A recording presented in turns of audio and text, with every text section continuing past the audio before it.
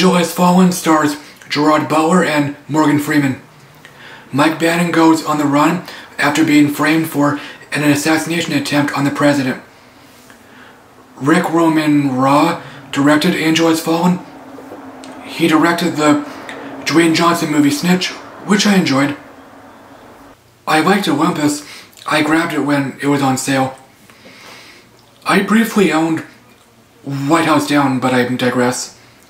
London was lame. I somehow thought it bombed.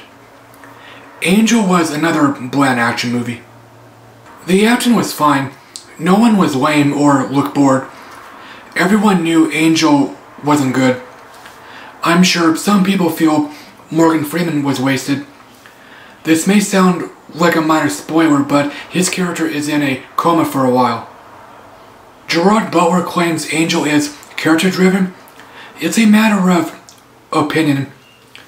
His character is damaged, so he's seeking help, but he's still invincible. He should have gotten his ass kicked at least once.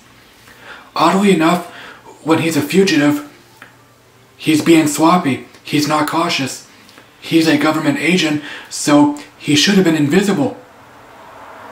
Nick Nolte plays Clay, Mike's dad. He's a crazy war veteran living in the woods.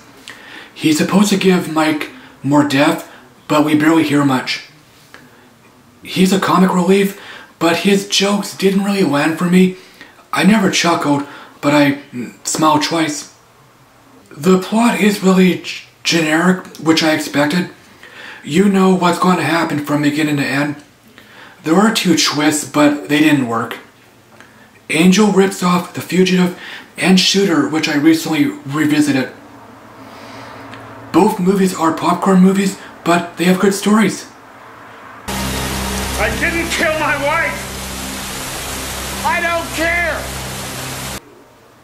I don't care! I guess everyone remembered that line in The Fugitive.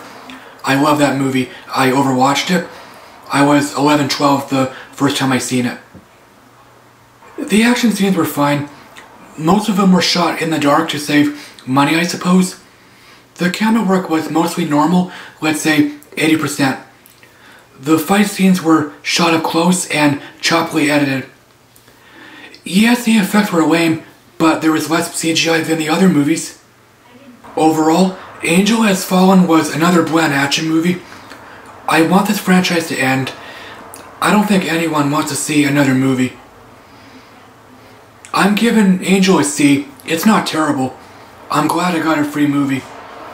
You should wait for cable or Netflix.